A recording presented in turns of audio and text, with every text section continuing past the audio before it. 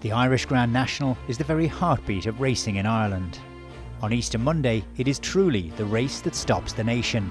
The Irish Grand National is the race that we're all trying to, every owner wants to win. We were fortunate to win it about 3 years ago with Here the Echo. And you know, as long as I have horses running in my colours, I'll be back here trying to win it again. 450,000 viewers take time out to sit with friends and family, making it far and away the most watched race on Irish television and one of the most watched sporting events of the year. It's a tremendous social occasion and always a huge crowd and a great atmosphere. They watch because of the heroes that run through the sport.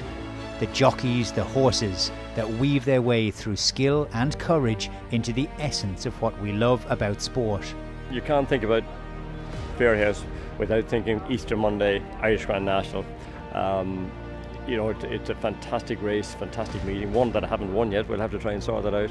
But the atmosphere here on Easter Monday is great. You know, the whole of Dublin empties out, comes out here, and from the time I first started going racing, Easter Monday in Fairyhouse was the place we all want to go. From Brown Lad to Desert Orchid, Bobby Joe to Liberty Council, the Irish Grand National is a race of legends.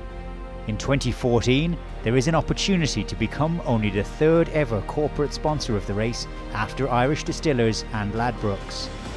There's a few iconic races that you always want to win.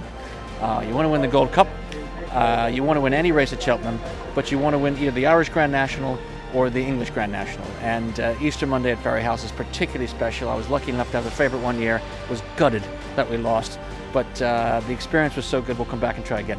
It is an opportunity to become the most recognised brand within Irish racing and to work with the heroes of the sport to make your brand stand out among one of the largest and most loyal sporting communities in the country.